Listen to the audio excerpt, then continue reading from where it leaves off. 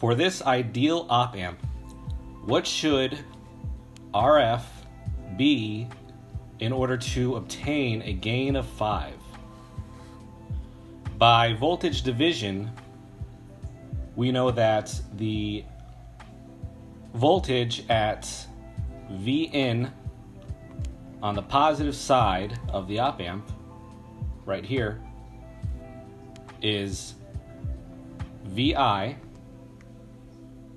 times 2k ohms over 3k ohms. We can write that as 2/3 Vi.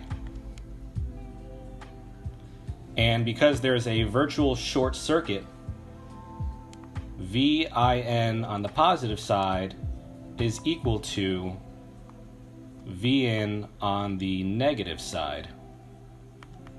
So the value for this current, I, would be Vin negative over 3k ohms, which is equal to 2/3 Vi over 3,000 ohms.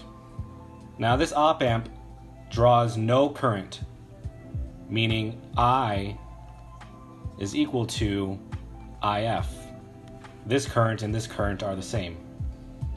So we can write this value for current as VO minus Vin negative over RF, and that's equal to 2/3 Vi over 3,000 ohms.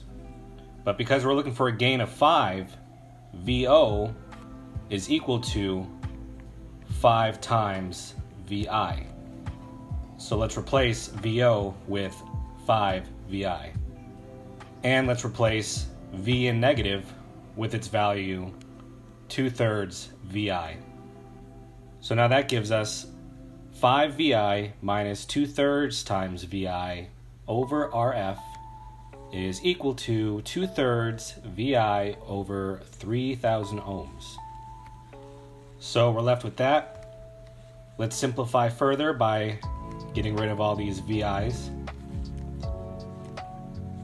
5 minus 2/3, that's going to give us about 13 over 3.